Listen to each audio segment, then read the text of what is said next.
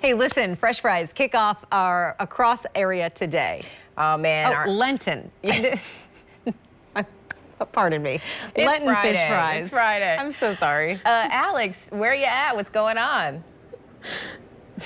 Y'all, it's a Friday. We're all struggling this morning. I think even the crew that I'm with this morning is like, what's going on? It's so incredibly early, and they have a full day of fish fry prep ahead. We are live this morning at St. Athanasius, and we are here with Tammy. We've got a crew already here this morning breading fish. We were laughing. You guys couldn't hear it, but they're struggling this morning as well, Tammy. Good, so we're not alone. You're not alone, Good. Tammy, but we are excited because it's Fish Fry Friday, the first of many. Talk to me about what you guys' fish fry here is all about. We have, every Friday up until April 8th, we have a fish fry from 5 to 7:30.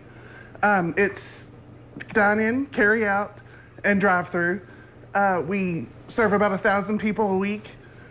We have fish, fried fish, baked fish, all the sides, mac and cheese, green beans, coleslaw.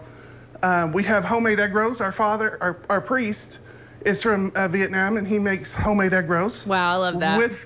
Not with cabbage. He wants me to say that. Okay. They don't, and he'll probably say that later. And then we have desserts, baked fish, anything you want. We have games. Kids can come in and play. We have a cake well.